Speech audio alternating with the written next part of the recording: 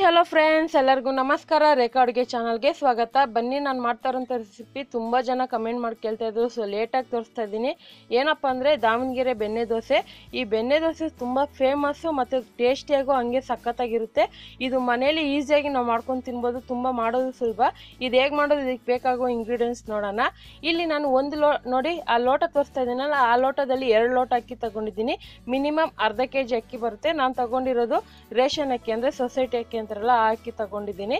ನೋಡಿ, ಅದೇ ಲೋಟದಲ್ಲಿ ಒಂದು ಅರ್ಧ ಲೋಟ ಆಗೋಷ್ಟು ಉದ್ದಿನ ಬೇಳೆ ತಗೊಂಡಿದ್ದೀನಿ, 1 ಟೀ ಸ್ಪೂನ್ ಆಗೋಷ್ಟು ಮೆಂತ್ಯ, 1 ಲೋಟ ಆಗೋಷ್ಟು ಅವಲಕ್ಕಿ ತಗೊಂಡಿದ್ದೀನಿ. ಅವಲಕ್ಕಿ ಯಾವುದಾದ್ರು ತಗೊಳ್ಳಿ, ಗಟ್ಟಿದಾದ್ರು ತಗೊಳ್ಳಿ, ಇಲ್ಲ ಪೇಪರ್ದಾದ್ರು ತಗೊಳ್ಳಿ.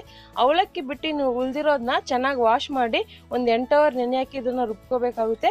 ಅವಲಕ್ಕಿನ ರುಬ್ಬಕ್ಕೆ ಮುಂಚೆ ಒಂದು 5 ನಿಮಿಷನೇ ನೆನೆ ಹಾಕಿ ಆಮೇಲೆ ರುಬ್ಬಕ್ಕೆ ಹಾಕೊಳ್ಳಿ. ನೋಡಿ, ರುಬ್ಬಿದ ಮೇಲೆ ಹಿಟ್ಟು ಈ ಥರ ತಯಾರಾಗಿದೆ.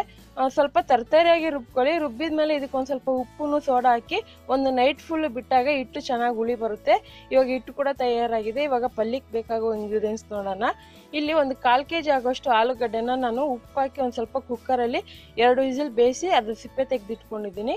ಹಾಗೆ ಇಲ್ಲಿ ಒಂದು ಮೀಡಿಯಮ್ ಸೈಜ್ ಈರುಳ್ಳಿ, 3 ಈರುಳ್ಳಿನ ನಾನು ಉದ್ದುದ್ದು ಕಟ್ ಮಾಡಿ ಇಟ್ಕೊಂಡಿದ್ದೀನಿ. ಮತ್ತು ಇಲ್ಲಿ ಒಗ್ಗರಣೆಗೆ ಸಾಸಿವೆ ಜೀರಿಗೆ 2 ಅರ್ಧ ಟೀ ಸ್ಪೂನ್ ತೊಗೊಂಡಿದ್ದೀನಿ.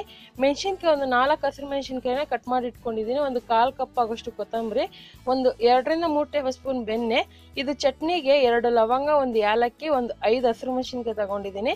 ಒಂದು ಅರ್ಧ ಕಪ್ ಆಗೋಷ್ಟು ತೆಂಗಿನಕಾಯಿನ ಕಟ್ ಮಾಡಿ ಇಟ್ಕೊಂಡಿದ್ದೀನಿ. ರುಚಿಗೆ ತಕ್ಕಷ್ಟು ಉಪ್ಪು, ಒಂದು 3 ಟೇಬಲ್ ಸ್ಪೂನ್ ಎಣ್ಣೆ. ಈಗ ಹೇಗೆ ಮಾಡೋದಂತ ನೋಡೋಣ. ಈಗ ಒಂದು ಫ್ರೈ ಪ್ಯಾನ್ ಇಟ್ಕೊಂಡು ಇದಕ್ಕೆ ನಾನು ಒಂದು 3 ಟೇಬಲ್ ಸ್ಪೂನ್ ಎಣ್ಣೆ ಹಾಕೊಂಡಿದ್ದೀನಿ. ಚಟ್ನಿಗೆ ಇದನ್ನು ಮೆಣಸಿನ್ಕಾಯಿ ಹುರ್ಕೊಳ್ಳೇಬೇಕಾಗುತ್ತೆ. ನೀವು ಖಾರ ಜಾಸ್ತಿ ಬೇಕಂದ್ರೆ ಇನ್ನೂ ಒಂದು 2 ಹಸಿರು ಮೆಣಸಿನ್ಕಾಯಿ ಹಾಕೋಬೋದು. ಸೊ ಹುರಿದ್ಬಿಟ್ಟು ಹಾಕಿದ್ರೆ ಅಷ್ಟು ಖಾರ ಗೊತ್ತಾಗೋದಿಲ್ಲ. ಸೊ ಹುರಿದಿದ ಮೇಲೆ ಇವಾಗ ಎತ್ತಿಟ್ಕೊತಾ ಇದ್ದೀನಿ ಅದು ಚಟ್ನಿಗೆ. ಇವಾಗ ಅದೇ ಫ್ರೈ ಪ್ಯಾನ್ಗೆ ನಾನು ಒಗ್ಗರಣೆಗೆ ಸಾಸಿವೆ ಜೀರಿಗೆ 2 ಹಾಕ್ಕೊತಾ ಇದ್ದೀನಿ ಫ್ರೆಂಡ್ಸ್. ಈ ಸಾಸಿವೆ ಜೀರಿಗೆ ಚೆನ್ನಾಗಿ ಚಿಟಪಟ ಅಂದಮೇಲೆ ಹಸಿರು ಮೆಣಸಿನ್ಕಾಯಿ ಹಾಕ್ಕೊತಾ ಇದ್ದೀನಿ. ನಿಮಗೆ ಹಸಿರು ಮೆಣಸಿನ್ಕಾಯಿ ಚಿಕ್ಕ ಚಿಕ್ಕದಾಗಿ ಕಟ್ ಮಾಡಿದ್ರೆ ಬಾಯಿಗೆ ಸಿಗುತ್ತೆ ಅನ್ನೋದಾದರೆ ನೀವು ಉದ್ದುದ್ದು ಕೂಡ ಕಟ್ ಮಾಡಿ ಹಾಕೋಬೋದು. ಅದೇ ಚಿಕ್ಕ ಚಿಕ್ಕದಾಗಿ ಹಾಕಿದ್ರೆ ಅಷ್ಟು ಖಾರ ಆಗೋದಿಲ್ಲ, ಲೈಟಾಗಿರುತ್ತೆ. ಮತ್ತು ಇದಕ್ಕೆ ನಾನು ಈರುಳ್ಳಿ ಹಾಕ್ಕೊತಾ ಇದ್ದೀನಿ. ಈ ಆಲೂಗಡ್ಡೆ ಪಲ್ಯಕ್ಕೆ ಈರುಳ್ಳಿ ಎಷ್ಟು ಹಾಕ್ತೀರ ಅಷ್ಟು ಚೆನ್ನಾಗಿರುತ್ತೆ. ಆಮೇಲೆ ಇನ್ನೊಂದು ಈರುಳ್ಳಿನ ಜಾಸ್ತಿ ಗೋಲ್ಡನ್ ಕಲರ್ ಆಗೋ ಥರ ಫ್ರೈ ಮಾಡೋಕ್ಕೆ ಹೋಗಬೇಡಿ. ಇದು ಹೆಂಗಿರ್ಬೇಕಂದ್ರೆ ಈರುಳ್ಳಿ ಸ್ವಲ್ಪ ಕ್ರಿಸ್ಪಿಯಾಗಿರಬೇಕು. ಪಲ್ಯದಲ್ಲಿ ಈರುಳ್ಳಿ ಜಾಸ್ತಿ ಇದ್ದರೆ ತುಂಬ ಚೆನ್ನಾಗಿರುತ್ತೆ. ಸೊ ಈರುಳ್ಳಿನ ಜಸ್ಟ್ ಒಂದು 2 ನಿಮಿಷ ಫ್ರೈ ಮಾಡ್ಕೊಳ್ಳಿ ಮೀಡಿಯಮ್ ಫ್ಲೇಮಲ್ಲಿ ಇಟ್ಕೊಂಡು. ಈಗ ಫ್ರೈ ಮಾಡಿದ್ಮೇಲೆ ಇದಕ್ಕೆ ನಾನು ಬೇಯಿಸಿರೋಂಥ ಆಲೂಗಡ್ಡೆ ಹಾಕ್ಕೊತಾ ಇದ್ದೀನಿ. ನೋಡಿ, ಕುಕ್ಕರಲ್ಲಿ ಒಂದು 2 ಕಪ್ ನೀರು ಹಾಕಿ ಒಂದು ಸ್ವಲ್ಪ ಉಪ್ಪು ಹಾಕಿ ಬೇಯಿಸಿಟ್ಕೊಂಡಿರೋದು ಅಷ್ಟೇ, ಜಸ್ಟ್ 2 ವಿಸಿಲು. ಇವಾಗ ಇದಕ್ಕೆ ಕೊತ್ತಂಬರಿ ಕೂಡ ಹಾಕ್ಕೊತಾ ಇದ್ದೀನಿ. ಸೊ ಇದೆಲ್ಲ ಹಾಕ್ಕೊಂಡು ಚೆನ್ನಾಗಿ 1 ನಿಮಿಷ ಫ್ರೈ ಮಾಡ್ಕೊಳ್ಳೋಣ. ಸೊ ನಿಮ್ಗೆ ಏನಾದರೂ ಉಪ್ಪು ಖಾರ ಕಡಿಮೆ ಆದರೆ ಇನ್ನೂ ಸ್ವಲ್ಪ ಎಕ್ಸ್ಟ್ರಾ ಕೂಡ ಹಾಕೋಬೋದು. ಇವಾಗ ಪಲ್ಯ ಕೂಡ ರೆಡಿಯಾಗಿದೆ.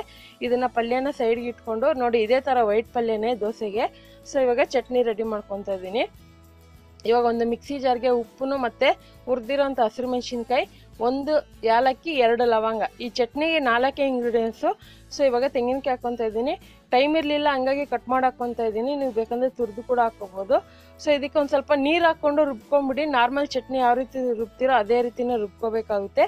ಸೊ ನಾನು ನೀರು ಹಾಕೋದು ವೀಡಿಯೋ ತೋರಿಸಿಲ್ಲ, ಹಂಗಾಗಿ ನೀವು ನೀರು ಹಾಕ್ಕೊಂಡು ರುಬ್ಕೊಬಿಡಿ. ಇವಾಗ ನೋಡ್ತಾ ಇರ್ಬೋದು ರುಬ್ಕೊಬಂದಿದ್ದೀನಿ. ಸೊ ಇದಕ್ಕೆ ಚಟ್ನಿ ಕೂಡ ರೆಡಿಯಾಗಿದೆ. ಸೊ ಇವಾಗ ಚಟ್ನಿನ ಪಕ್ಕಕ್ಕೆ ಇಟ್ಕೊಂಡು ದೋಸೆ ಹೇಗೆ ಮಾಡೋದಂತ ನೋಡೋಣ. ಇವಾಗ ದೋಸೆ ಹೆಂಚು ಚೆನ್ನಾಗಿ ಕಾದಿರಬೇಕು. ಕಾದಾಗ ನೀವು ಎಣ್ಣೆ ಹಾಕಿದಾಗ ಫುಲ್ಲು ಸುರ್ರು ಅನ್ಬೇಕು, ಆ ಥರ ಹೆಂಚು ಕಾದಿರಬೇಕು. ಆಮೇಲೆ ದೋಸೆ ಹುಯ್ಯೋವಾಗ ನೀವು ಸ್ಟವ್ನ ಸಿಮ್ಮಲ್ಲಿ ಇಟ್ಕೊಳ್ಳಿ. ಯಾವಾಗೂ ಅಷ್ಟೇ ದೋಸೆ ಹುಯ್ಯೋವಾಗ ಸ್ಟವ್ನ ಸಿಮ್ಮಲ್ಲಿ ಇಟ್ಕೊಂಡು ದೋಸೆನ ಹುಯ್ಕೋಬೇಕಾಗುತ್ತೆ. ನಿಮ್ಗೆ ಯಾವ ಸೈಜ್ ಬೇಕೋ ಆ ಸೈಜ್, ದೊಡ್ಡದಾಗಬೇಕಂದ್ರೆ ದೊಡ್ಡದಾಗಿ, ಚಿಕ್ಕದಾಗಬೇಕಂದ್ರೆ ಚಿಕ್ಕದಾಗಿ ಕೂಡ ಹಾಕ್ಕೋಬೋದು. ನೋಡಿ, ಇವಾಗ ಬೇಕಂದರೆ ನೀವು ಫ್ಲೇಮ್ ಜಾಸ್ತಿ ಇಟ್ಕೊಳ್ಳಿ. ಇವಾಗ ನಾನು ಬೆಣ್ಣೆ ಹಾಕ್ಕೊತಾ ಇದ್ದೀನಿ. ಸೊ ನಾನು ನಾರ್ಮಲ್ ಅಂಗಡಿಯಲ್ಲಿ ಸಿಗೋಂಥ ಬೆಣ್ಣೆನೇ ಯೂಸ್ ಮಾಡ್ತಾ ಇದ್ದೀನಿ. ಸೊ ಅನ್ಸಾಲ್ಟೆಡ್ ಬೆಣ್ಣೆ ಕೂಡ ಸಿಗುತ್ತೆ, ನಾನು ಅದನ್ನೇ ಯೂಸ್ ಮಾಡ್ತಾ ಇರೋದು. ಈ ಬೆಣ್ಣೆ ದೋಸೆಗೆ ನೀವು ಎಷ್ಟು ಬೆಣ್ಣೆ ಹಾಕ್ತೀರೋ ಅಷ್ಟು ಕಲರ್ಫುಲ್ಲಾಗಿ ಬರುತ್ತೆ ಮತ್ತು ಟೇಸ್ಟ್ ಕೂಡ ಸಖತ್ತಾಗಿರುತ್ತೆ. ಹಂಗೆ ಬಾಯಲ್ಲಿಟ್ಟರೆ ಕರ್ಗೋ ಥರ ಇರುತ್ತೆ, ಅಷ್ಟು ಗರ್ಗರಿಯಾಗಿ ಸೂಪರಾಗಿ ಬರುತ್ತೆ. ಇದು ಮಿನಿಮಮ್ ರೋಸ್ಟ್ ಆಗೋಕ್ಕೆ ಒಂದು 2 ನಿಮಿಷ ತಗೊಳುತ್ತೆ. ಸೊ ಇದು ರೋಸ್ಟ್ ಆಗಲಿ. ಹಾಗೆ ಏನಾದರೂ ಹೊಸದಾಗಿ ನಮ್ಮ ಚಾನಲ್ ನೋಡ್ತಾ ಇದ್ದರೆ ನಿಮಗೆ ಎಲ್ಲ ವೆರೈಟಿ ದೋಸೆ ಕೂಡ ನಮ್ಮ ಚಾನಲಲ್ಲಿ ಸಿಗುತ್ತೆ. ಹಾಗೆ ವಿಡಿಯೋ ನೋಡೋವಾಗ ಮರೆಯದೇ ನನ್ನ ಚಾನಲ್ಗೆ ಲೈಕ್ ಮಾಡಿ ಅಂತಲೂ ಕೂಡ ಕೇಳ್ಕೊತೀನಿ. ಪ್ಲೀಸ್ ನಿಮ್ಮ ಕಡೆಯಿಂದ ನನಗೆ 1000 ಲೈಕ್ ಬರಲಿ ಅಂತ ಕೇಳ್ಕೊತಾ ಇದ್ದೀನಿ ಫ್ರೆಂಡ್ಸ್. ಹಾಗೆ ನೀವು ಇದನ್ನು ಫ್ಯಾಮಿಲಿ ಜೊತೆ ಕೂಡ ಶೇರ್ ಮಾಡ್ಕೊಬೋದು. ಇವಾಗೆಲ್ಲ ತುಂಬ ಸೋಷಿಯಲ್ ಮೀಡಿಯಾಗಳು ತುಂಬ ಇದೆ. ನೀವು ಇಷ್ಟಪಡೋದಾದರೆ ನನ್ನ ಚಾನಲ್ನ ನೀವು ಶೇರ್ ಮಾಡ್ಕೊಬೋದು. ಸೊ ಇವಾಗ ದೋಸೆ ರೆಡಿಯಾಗಿದೆ. ಮಧ್ಯದಲ್ಲಿ ಸ್ವಲ್ಪ ಪಲ್ಯನ ನಾನು ಸ್ಟಫಿಂಗ್ ಮಾಡಿ ನೋಡಿ ಫೋಲ್ಡ್ ಮಾಡ್ಕೊತಾ ಇದ್ದೀನಿ. ಎಷ್ಟು ಕಲರ್ಫುಲ್ಲಾಗಿ ಬಂದಿದೆ. ಇದನ್ನು ನೀವೇನು ಡಬಲ್ ರೋಸ್ಟ್ ಮಾಡ್ಬೇಕಂತೇನಿಲ್ಲ. ಸೊ 2 ಕಡೆ ಬೇಯಿಸ್ಬೇಕಂತಿಲ್ಲ, ಒಂದು ಕಡೆ ಬಂದರೆ ಸಾಕು. ಇದನ್ನು ಸರ್ವ್ ಮಾಡ್ಕೊತಾ ಇದ್ದೀನಿ. ನೋಡಿ, ಇವಾಗ ಎಷ್ಟು ಕಲರ್ಫುಲ್ಲಾಗಿ ಸಖತ್ತಾಗಿ ಕಾಣ್ತಾ ಇದೆ. ಅದ್ರ ಜೊತೆಗೆ ಇನ್ನೂ ಸ್ವಲ್ಪ ಬೆಣ್ಣೆ ಇಟ್ಟಿದ್ದೀನಿ. ಚಟ್ನಿ ಪಲ್ಯ ಕೂಡ ರೆಡಿಯಾಗಿದೆ. ಸೊ ನಾನು ಹೇಳ್ದಂಗೆ ಇದನ್ನು ಬಿಸಿ ಬಿಸಿಯಾಗಿ ತಿನ್ನಿ, ತುಂಬ ಸೂಪರಾಗಿರುತ್ತೆ. ಅದರಲ್ಲೂ ಮಕ್ಕಳಿಗೆ ದೊಡ್ಡವ್ರಿಗೆ ದೋಸೆ ಇಷ್ಟಪಡೋರ್ಗಂತೂ ತುಂಬ ಇಷ್ಟಪಟ್ಟು ತಿಂತಾರೆ. ಖಂಡಿತ ಇವತ್ತು ಮಾಡಿರೋಂಥ ರೆಸಿಪಿ ನಿಮಗೆಲ್ಲ ಇಷ್ಟ ಆಗಿದೆ ಅಂದ್ಕೊತೀನಿ.